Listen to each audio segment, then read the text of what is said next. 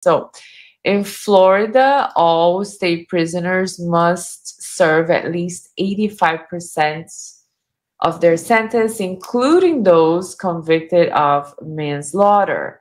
So this is Florida Statute 944.275. The statute has been in place since 1995 and requires that all state prisoners serve at least 85% of their sentence. So that will be about what, 12.75 years minus the 4. She'll be looking at 8 years about, I believe.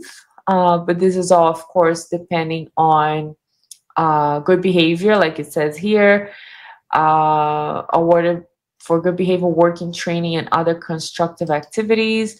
Not all inmates qualify for gain time, and the amount of gain time an inmate receives is outside of control. The trial is up to the prison, like they were saying.